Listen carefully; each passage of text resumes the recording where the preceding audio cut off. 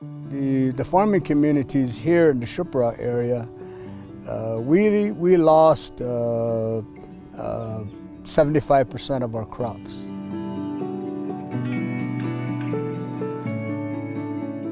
The King Gold mine spill happened on August the 5th, 2015.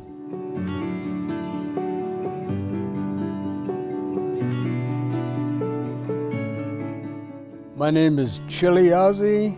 I'm a grandpa, I'm a farmer, and a community leader, in that order.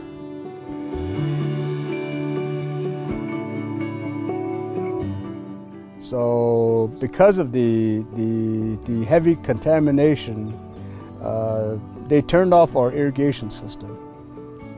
So we didn't have water for our crops.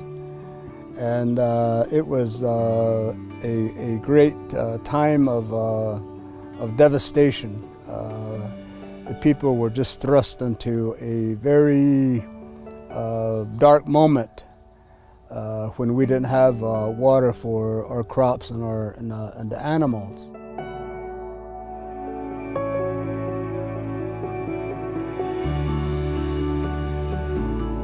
Partnership with Native Americans has responded to a number of different emergency type situations on the reservation. In the gold mine spill, and that was a significant event that hit the Navajo Nation. We've had other situations where we responded to fire, floods. One of the flooding situations happened on the Tohono O'odham Nation, where we supported the community members who were trying to clean up after the flooding had happened, and molding was starting to take effect in the homes. So the response effort that we provided were cleaning supplies, hygiene, rations, blankets.